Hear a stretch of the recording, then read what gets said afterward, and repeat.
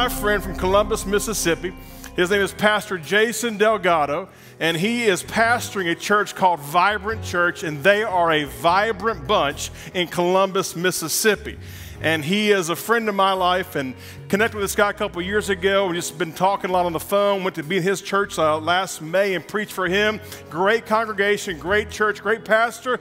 He is a Puerto Rican from Mississippi. It's going to be a great night. I'm just saying right now.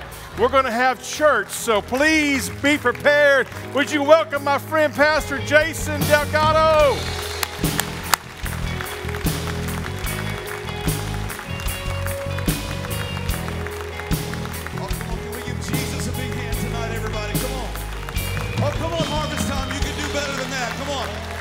I'm talking about Jesus tonight. Amen, everybody. Come on, give him your best praise right now, everybody. Wow. Harvest time. What's up?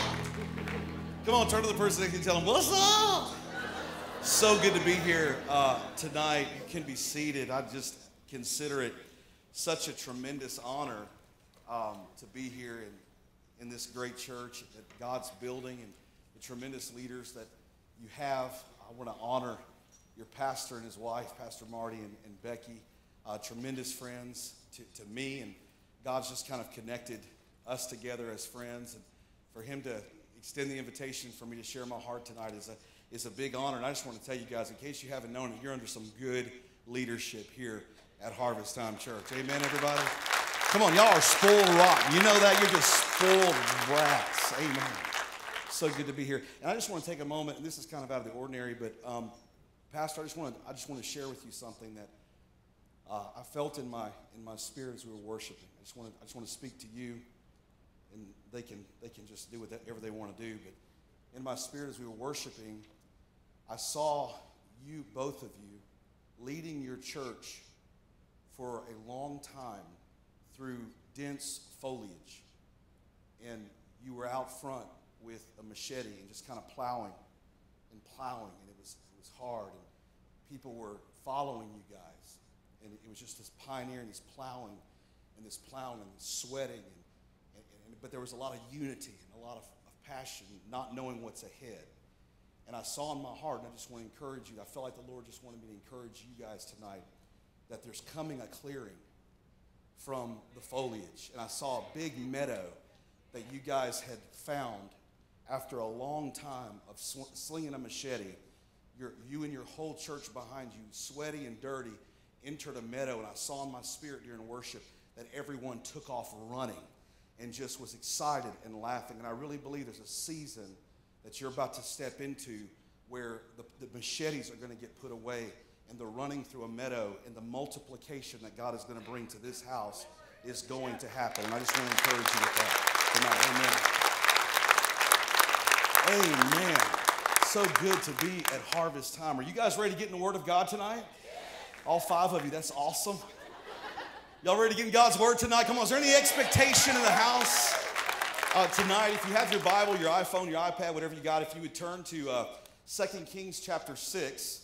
2 Kings chapter 6 tonight. I just want to share my heart with you for a few minutes. Just lean into the Word of God. I'm a holler back preacher, so y'all got to engage with me in the message. We're going to get excited together, and I really believe at the end of this, how many just expect that we're going to leave this place saying, surely we have been in God's presence tonight? Amen, everybody? It's going to be an awesome night, but I want to talk to you tonight from the topic, get your edge back. Get your edge back. Everybody say, get your edge back. Tonight, I'd like to look at the prophet Elisha, one of my favorite characters in prophets in all of Scripture. Before we dive into this tonight, I wonder tonight, how many of you are like me and you're often looking for things you misplaced? Come on, raise your hand real high. You ever had this problem, right? It absolutely drives me crazy how much time I have spent looking for things I've lost, right? Rachel says, well, they're not lost, they're just misplaced.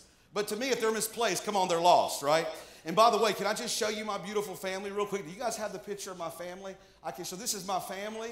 This is my wife, Rachel, and that's my daughter, Ava, and my son, Nathan, and Trace. That's the best part of me, and I praise God for my family. They couldn't be here tonight, but I'm so glad for them And I love them. I miss them. And I'm just so grateful for my family. They're just beautiful. I'm the ugly one, and so we just work together. It's just awesome.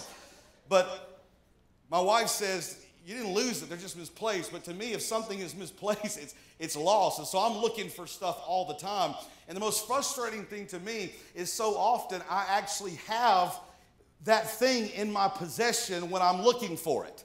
It's actually crazy, y'all. I've looked for sunglasses that are in my shirt. Y'all feel what I'm talking about? Like, I've looked for car keys when they were in my pocket. One time I was in such a rush and couldn't find my phone, and I was actually carrying it in my hand. And I literally grabbed my wife's phone and set my phone down, grabbed her phone to dial my number to find my phone that I had just set down. It's nuts, y'all. Come on, if you ever had this happen to you, please, in the name of Jesus, raise your hand so I don't feel so stupid, right? It drives me crazy. Well, as we enter a new year, what I want to do tonight is I want to talk about losing something else. There's a good chance that for many of you, you've actually lost something spiritual in nature. As you enter 2019, maybe your body entered a new year, maybe your mind entered a new year, but just maybe you lost something back in 2018 that didn't follow you into this new year. Maybe you lost something spiritual. And now you've entered a whole new year wondering, how can I get it back? Some of you have lost a passion for God and a passion for the things of God that you used to have, but you don't have today like you used to have. Some of you have lost some joy. There used to be this deep settled spiritual contentment and this joy that somehow along the way you've lost, and you're not quite sure how you lost it. Some of you at one time had great faith and you prayed and you believed God for big things, and you had a hope in a God who is good and plans to bless you and to prosper you. But today you're not praying for much of anything anymore. You're not even sure what you believe about any of it, to be honest with you. You had something very important spiritually, but somehow you've lost that along the way. And as we look at the prophet Elisha, we're going to look at what honestly is one of the oddest miracles in all of the Bible. In fact, if you look through it and you survey the different miracles that Elisha performed in his ministry, there's some really big ones. There's some really important ones that he did. For one, he healed a poisonous body of water, which actually saved an entire community. He raised a boy from the dead. He provided for a widow who was about to lose her 2 sons after already losing her husband.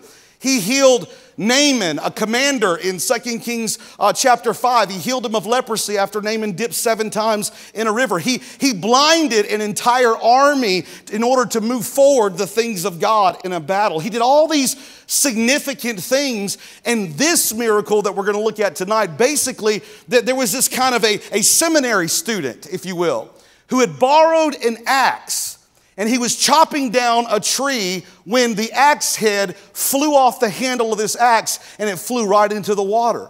And the Bible says that Elisha, the man of God, he takes a stick and he throws it in the water, and the axe head floats to the top of this water. Tremendous miracle. But we hear that and we think, wow, okay, well, what does that even mean? Right? He made an axe head float. And we're kind of like, wow, that's really cool and everything, but I don't really see how that applies or pertains to my life. Well, let me just give you a couple of things that are significant to me, and then we'll dive into the story. One thing you need to know tonight is that iron was extremely valuable at this time in history. It was extremely valuable. In fact, it was very hard to come by.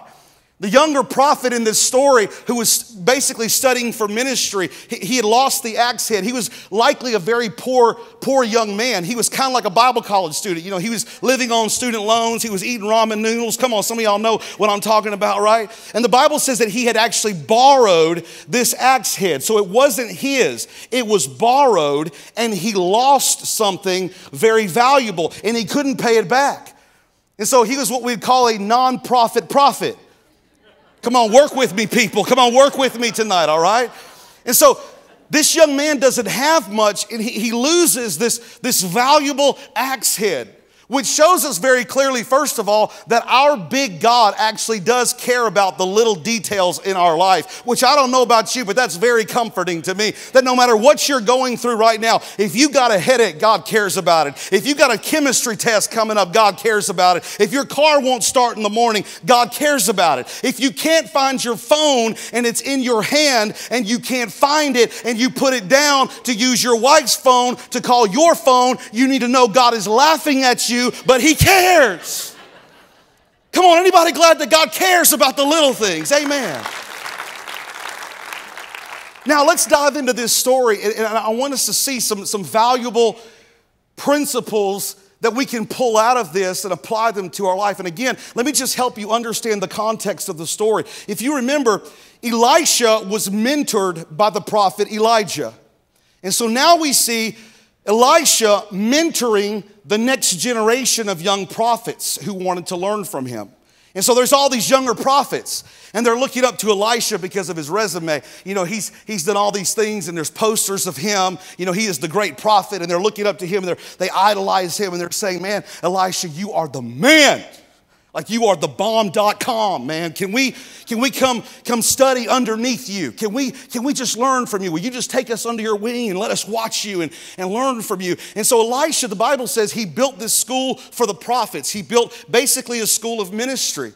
And the Bible says there were so many young prophets who were gifted that were being drawn to him to learn from him that they actually outgrew the school that they had first built. And that's where we pick up this story, and I want you to look at it with me in 2 Kings chapter 6 and verse 1. The Bible says the company of the prophets, so this is the student body of this school. The company of the prophets said to Elisha, look, the place where we meet with you is too small for us, so it's time to build a new building. They said, let us go to the Jordan where each of us can get a pole and let us build a place for us to meet. And he said, go. Then one of the students said, won't you please come with us, your servants? And I will, Elisha replied. And so he went with them. And they went to the Jordan. They began to cut down trees. Now here comes the action. Don't miss this. It says, as one of them was cutting down a tree, the iron axe head fell into the water. And so he's down there and he's chopping away, chop, chop, chop, chop. And all of a sudden the axe head flies off and plop right into the water. And so, oh no, my Lord, he cried out. It was borrowed. And the man of God asked, where did it fall? And when he showed him the place, Elisha cut a stick, threw it in there, and made the iron float. Lift it out, he said. And the man reached out his hand and he took it. Now, besides God caring about the little details, there's one major point that I want you to embrace in your spirit tonight as we journey through this. And we're going to come back to it again and again in this message. And here's what I want you to see. If you're taking notes, write this down. And that is this. God knows how to help you find what you did not mean to lose. God knows how to help you find what you did not mean to lose. Those of you who are entering this new year, but you've lost something spiritual in nature, can I just remind you that we serve a God of restoration. We serve a God who knows how to help you find what you did not mean to lose. Anybody glad that we serve a God who is a restoring kind of a God? Amen.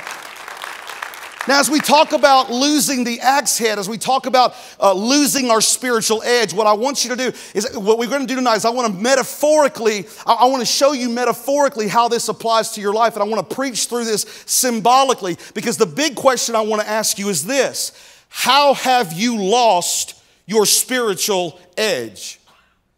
How have you lost your spiritual edge? Be real honest about it in your heart tonight. Because you didn't show up to revival tonight because you didn't have nothing else to do. You didn't show up because you weren't busy. You didn't show up because you were just sitting at home bored. Deep within every one of us, the reason you're here tonight, the reason I'm here tonight, the reason we've assembled into this place tonight is because deep down in our spirit, there is a hungering for something more. We know there's more. We have something out there that we want. And so we come into this place and we seek the face of God and open up our heart because there's something out there that we're seeking and wanting from God. Can you say amen, everybody? Some of you may say, well, I really haven't lost my spiritual edge. And if that's you, listen, I celebrate with you. I thank God for you. And I just want to encourage you to continue doing whatever it is you're doing that keeps that spiritual passion high and keeps your spiritual edge sharp. But it is my guess that for many of you, you might honestly say, you know what? There was another time in your life when you were more into the things of God than you are today. And so I'd ask you to acknowledge tonight specifically and honestly, how have you lost your spiritual edge? For some of you, you might recognize that there was a time in your life when you had committed Christians around you that built you up and they prayed for you and encouraged you in the things that matter most. But when you look around now, you have some kind of Christian friends, but they're really not building you up in the things of God, and you've lost your edge because of that. Some of you, there was a time when you served faithfully in your church, in the ministry of your church, and you had this thrill of being used by God and making a difference with your gifts and making a difference with your talents. And sometimes it was hard, but all the times it was fulfilling. And then you got busy and you stopped and you were going to get back to it, but you never did. And now you're missing something because you remember what it was like to be used by God. But now your life is just pretty much all about you. You've lost your edge. Some of you, you remember the hunger that you used to have for the Word of God. And you couldn't wait to open up your Bible every day and let the Holy Spirit speak to you through His Word. And you were feeding on it. And as it was changing you and transforming you and it was renewing your mind and it was drawing you closer to God. And you could feel the Spirit of God working in your life through His Word. But then you got busy. And you set your Bible aside, and days turned into weeks, and weeks turned into months, and you slowly lost that conscious presence of God in your life. You lost your spiritual edge. Are you hearing what I'm saying? Some of you, there was a time when you had a passion for prayer. I mean, you'd even get up early in the morning and you would pray long for other people and for your church and your family and for people to come to Christ and for God to do miracles in different ways. And now, honestly, you may pray over a meal every now and then, or when people are watching, or you may only pray about the big things in your life. But the truth is, you haven't prayed in a meaningful, significant way in a long time. You've lost your edge. Some of you at one point in your life, you really loved to share your faith with other people. You had a deep love for those who were outside of the family of God, but something happened along the way. And even though you used to really try to reach others who are far from Christ, now you can't even remember the last time you had a spiritual conversation with someone who was not a follower of Jesus. Some of you, if you're really honest, you would notice that your standards have eroded over time. Years ago, you had strong Christian values based on the heart of God for your life. And you thought, you know what? I'm not going to hang out with these certain people. I'm not going to do these certain things because that's not pleasing to God. It's not helpful to me and my family. But then, I don't know, something happened. And you got these new friends now, and they said, come on. And you're like, okay, I'll just go this once. And then before long, you started cutting some corners and taking some shortcuts and going places and doing things with them that you probably shouldn't have been doing. And now you wake up and you wonder, how did I get way over here? I have no idea what happened to me. I used to, but now look where I ended up. How have you lost your spiritual edge? Because the reality is it can happen to anyone. Because you need to know that we have a real spiritual enemy whose mission is to steal and to kill and to destroy everything that matters to the heart of God for your life. In fact, let me tell you what happened to me many years ago. I'm just going to be blunt honest with you tonight. I'll just be very transparent. And I don't have time to get into all of my testimony. That's for another day. I grew up in a pastor's home. I'm third generation pastor in my family. I was born in a pew. Come on, somebody. This is how it worked, you know. And I remember that by the time I had reached my sophomore, junior years of high school, I was called to ministry in a supernatural experience at the time I was 13 years of age.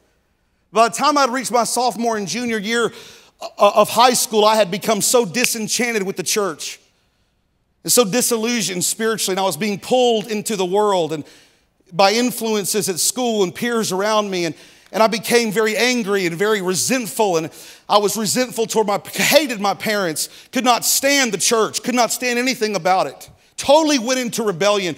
A very, very dark, dark time in my life, involved in some things that if I were to tell you what they were, that would make you blush tonight. Very self-destructive behaviors and mindsets and attitudes. And when I turned 18 years old, I just wanted to get away from church and get away from God and get away from my parents and out of my city. And so I signed up and I joined the Marine Corps. And I went off into the Marine Corps for 4 years. And the enemy just had a heyday with my life, because in the Marine Corps, when I was away from the accountability of my home, that lifestyle of self-destruction magnified 100-fold over.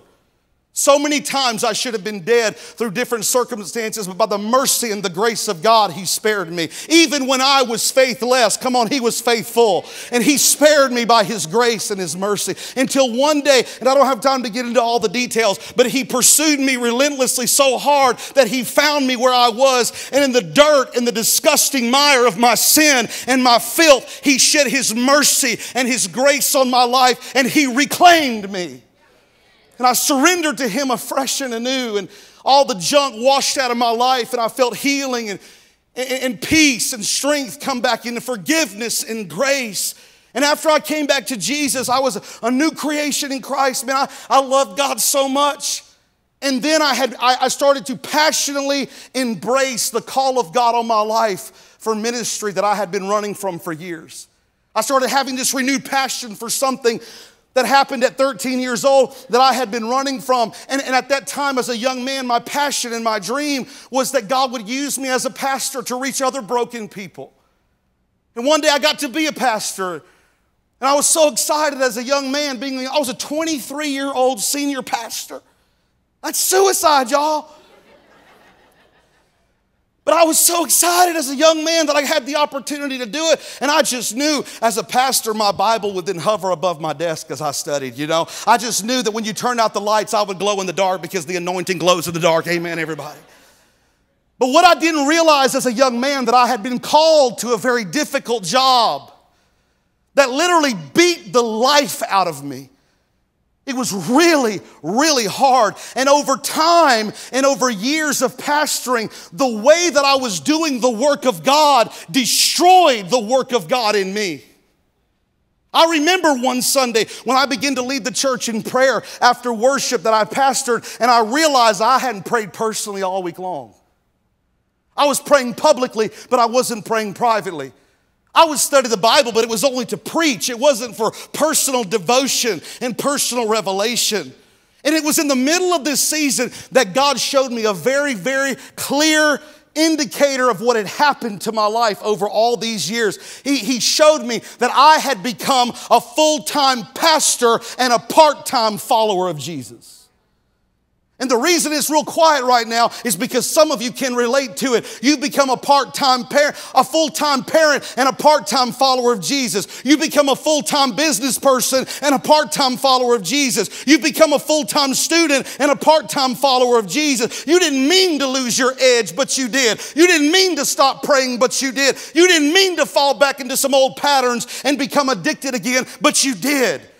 You didn't mean to drift from the love and intimacy that you had with God and wake up depressed and empty and hollow on the inside, but you did. You didn't mean to end up pursuing the emptiness of material possessions, but if you were real honest, you'd realize tonight that that's exactly what you did. You didn't mean to become a part-time follower of Jesus, but that's what you did. You lost your spiritual edge. So what do you do when you're swinging away at life and all of a sudden the edge flies off and you lose it? How do you get your edge back? I want us to look again at this story of Elisha and the young prophet and symbolically apply two lessons, just very simple, two lessons about how we get our edge back. Anybody want to get your edge back? Come on, y'all. Y'all ready to get into this? If you're ready, say yes. Number one, write this down if you're taking notes. How do you get your edge back? Number one, we need to be honest about where we lost it. We need to be honest about where we lost it. In verse 6 of this story, interesting thing that Elisha says, the Bible says that the man of God, Elisha, he asked, where did it fall? In other words, the axe head is not gone. Watch, it's not gone. It's just where you left it.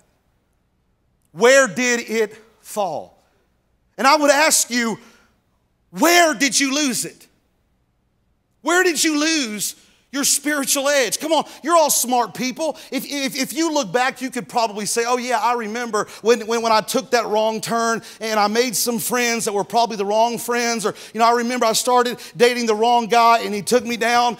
Maybe for you, it was you dropped a discipline, a biblical discipline. You used to pray and you stopped. You used to be devoted actually to searching for God and His Word, and then you stopped. You used to be a tither, but then you kind of got behind, and so you just stopped, and you wonder why you've lost the joy of worshiping God and trusting Him with your resources and watching Him provide for you. You used to, but you stopped. You used to be involved in a great small group where other believers were speaking into your life, and then you stopped. Some of you, maybe you got hurt by somebody in church. Maybe it was somebody, a staff leader, maybe it was somebody else in the church, and you're like, hey, you know what? If they're going to act that way, well, just forget all of them. I can't take this anymore. And you walked away from God's house, and you allowed your heart to grow cold, and you allowed it to grow hard. Watch, and you blamed God for what somebody else did. First, be honest about where you lost it. For me, I'll just be gut level honest with you. Here's what happened to me in my early years of ministry when I was going through this. As a pastor, I started to care more about what other people thought about my spiritual life than I even cared about my spiritual life. I cared more about the appearance than I did the substance and the reality of it. Come on, be honest about where you lost it. The second thing I believe this text would teach us is this, and this is number 2. With God's help, take back what you lost. With God's help, take back what you lost, because our God specializes in helping us find what we did not mean to lose. In verse 6 and 7, here we see it. The Bible says, when He showed him the place. Where'd you lose the axe head? When He showed him the place, Elisha cut a stick and he threw it in there and made the iron float. And then look what he said. Then Elisha said, lift it out. Touch somebody next to you and tell them, lift it out, right? Touch your second choice person and tell them to lift it out too. Come on, we got to lift it out. He said, lift it out. Lift it out. Now watch, the Bible says this. Then the man reached out his hand and he took it. Everybody say he took it. Lift it out. With God's help, lift it out. With God's help, take it back. With God's help, take back what you lost. Listen, don't miss this. Only God can make the axe head float. But He wants you to lift it out. He wants you to take back what you lost as He brings it back within your reach. Now let me warn you. The moment you start to think, maybe I can get it back. Yeah, maybe I can get it back. I've lost some spiritual edge. Maybe I can get back what I lost. The minute you start to think, maybe I can get it back, I can promise you this. There's going to be a voice in the back of your head that's going to start talking to you and start telling you, oh no, you can't get it back. It's been too long. You've gone too far. You've done too much. And you can never have it back. All the things you've done, you have lost the very best of what you could have ever had. And I don't know who this is for, and I don't know who I'm preaching to tonight, but I feel like encouraging somebody right now that with God, it is never too late to be the person that He called you to be. It's never too late to get back what you thought you would never lose. It's never too late to have what you used to have, and even more of it with the power of our good God. You haven't gone too far. You haven't done too much, because our God specializes in helping you find what you did not mean to lose. And what does God want you to do? What's your responsibility? What's He asked you to do? Here's what happens. God is going to bring it right within your reach. He's going to lift it up from the depth. He'll bring it right within your reach. But listen, you have to lift it out. You have to grab it. You have to take it back. You have to go after it. You have to go get it. So here's what you do.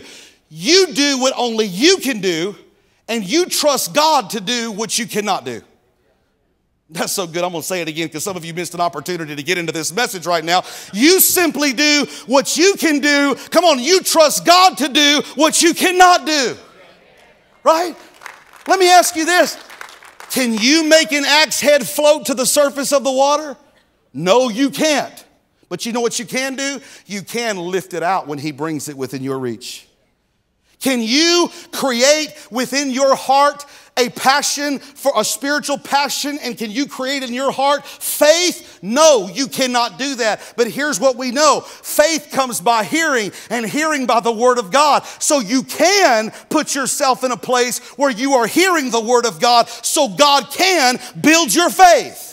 It's why it's important for you to be in church every time the doors are open. It's why it's important for you to be in a life-giving church and not a dead church. It's important for you to be under an open heaven with good leaders and good spiritual leadership, because my family needs it, my marriage needs it, my children need it. Too much is on the line.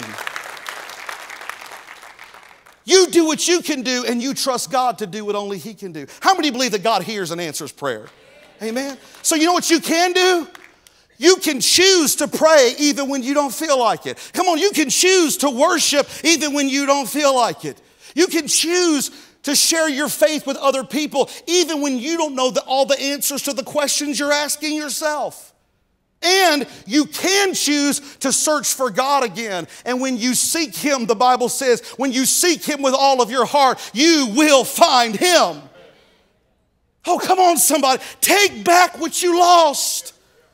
Take back what's valuable to you.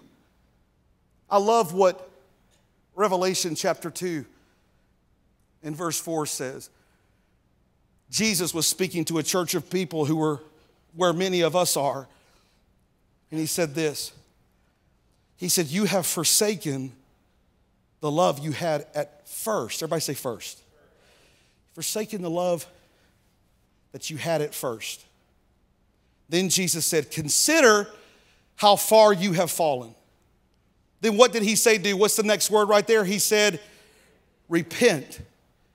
You know, repent, the word repent, repentance has become a dirty word in our culture. Repentance is not a dirty word. It's a healing word. Do you know what repentance actually means in the Greek? The word repent in the Greek actually means to change your mind. It just means I was going in one direction and I decided to stop and change my mind and go in the other direction. That's what repentance is. It is a change of mind. It is when you say, you know what, this is what's going on in my life and what I've allowed and where I've ended up. But you know what I've decided to do, God? I've just decided to change my mind. I've just decided to change my thoughts about it. I've decided to line myself up back with the intent of your heart. I'm going to change my mind. That's what repentance is. He said, Jesus said, repent. In other words, say you're sorry, turn back, come home, turn from the apathy, turn from your complacency, repent and do what? Repent and do the things you did at first. Everybody say first. Do the things you did at first. Do the things you did at first. Do the things you used to do. Do the things you did at first. In other words, if you want what you once had, you've got to do what you once did. When God causes it to float, you reach out and you grab it. You grab hold of it and you lift it out and you take it back. You do what you can do and you trust God to do what you cannot do. Is there anybody in here tonight who's glad that we serve a God who wants to help you get back what you did not mean to lose? I don't know about you, but I'm glad that we serve a God of restoration. The book of Joel, I love what it says in the book of Joel. It says that he will help restore the years that the locusts have eaten from your life. There's actually a scripture in Proverbs 6 that says when the enemy steals something, he's got to pay it back 7 times over.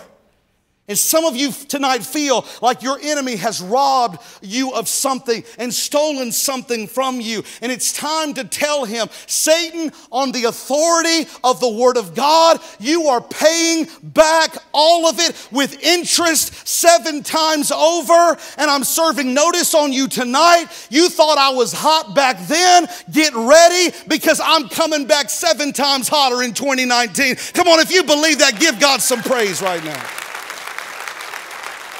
Because our God specializes in helping you get back what you did not mean to lose.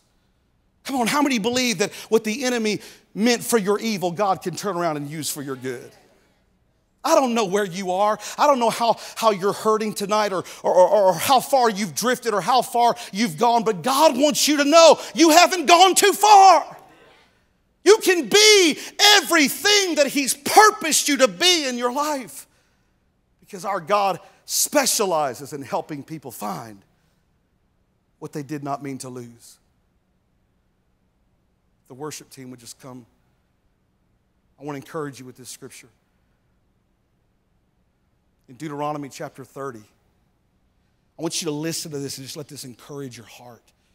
I like how the Message version, the Message translation says it. So I'm going to read it to you from the Message. Deuteronomy chapter 30 and verse 3. The Bible says, God, your God, everybody say my God.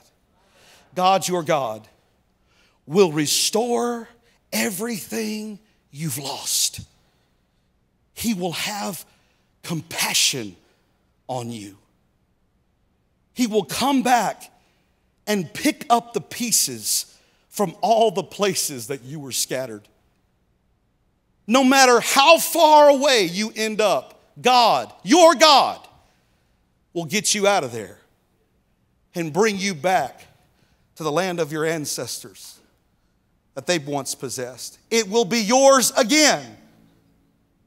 He will give you a good life and make you more numerous than your ancestors. Why? Why does God do that?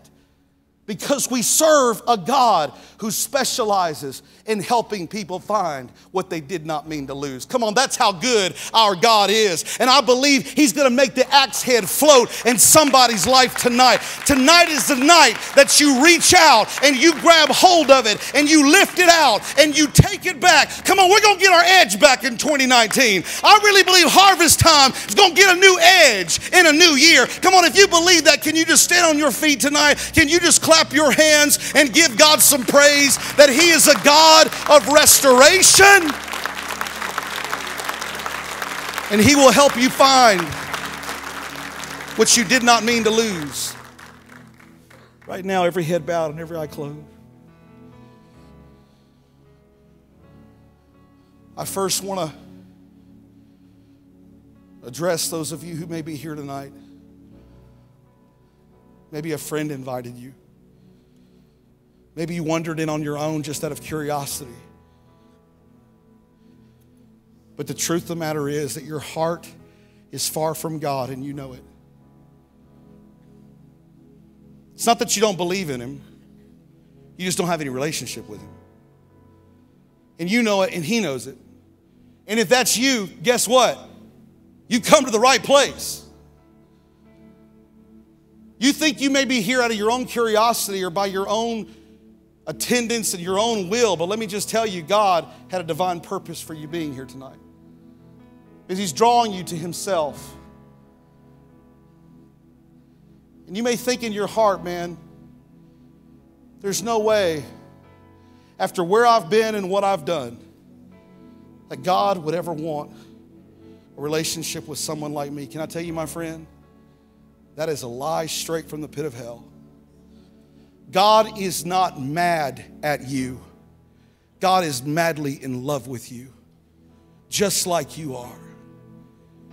You see, religion tells us, and this is the problem with a lot of us who grew up in religious environments and we didn't even really know it. Religion tells you, no, you've got to clean yourself up before you come to a holy God. The problem with that is, doctrinally, you can't clean yourself up. It's impossible for anything you do to please a holy God. But religion says, oh, you got to clean yourself up before you come to church. You got to clean yourself up before you worship. You got to clean yourself up before you come to a holy God. That is not the gospel. The good news of the gospel is you come the way you are, and Jesus says, I will clean you up. I will forgive you. I will give you grace. I will give you a new purpose and a new life. In this moment, I really believe that God's going to call some people to himself by his grace and his mercy. Because the truth is, some of you are here tonight and you're here in body, but your heart is far from him. You feel like there's a huge gap between you and God right now. You feel like he's 1,000 miles away from you. And I don't know what created the distance for you between you and him. Maybe it was things that you've done, because sin does separate us. Maybe it was things that were done to you. Regardless of what it is, God wants to bridge the gap tonight. It comes by one word, and that is the word surrender.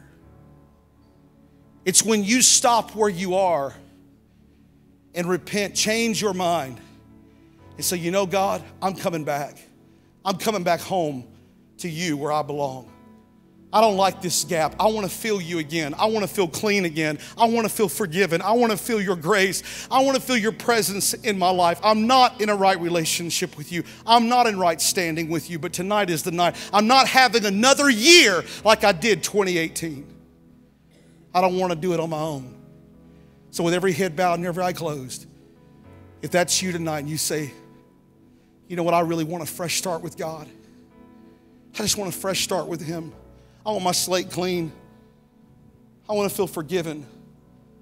I'm just going to ask you to let me pray with you right where you're standing. Just right where you are. But if that's you tonight, with every head bowed, every eye closed, I want you to be bold. Say, it's me. And I want you to lift your hand right now. Come on, all over this room. Come on, be bold, be bold, be bold. Raise it up. Let me see you. God bless you. God bless you. God bless you. You and you and you and you. Let me see you. You and you. God bless you and you over here. People coming to Jesus. Thank you, Father. And I want to lead you in a very simple prayer of surrender and forgiveness and faith. And as I do, I just want you to pray with me. And we're going to pray with you as a church family. All of us together. We're going to pray with you because we're all on this thing together. And we just want to celebrate this moment with you.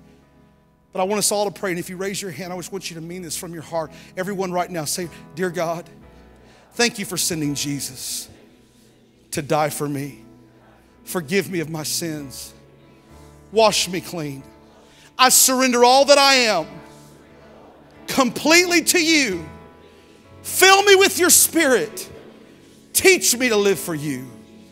Thank you for a fresh start and a new beginning. In Jesus' name. And everybody said amen. Come on in the church to celebrate all those coming to Jesus tonight. Isn't that awesome?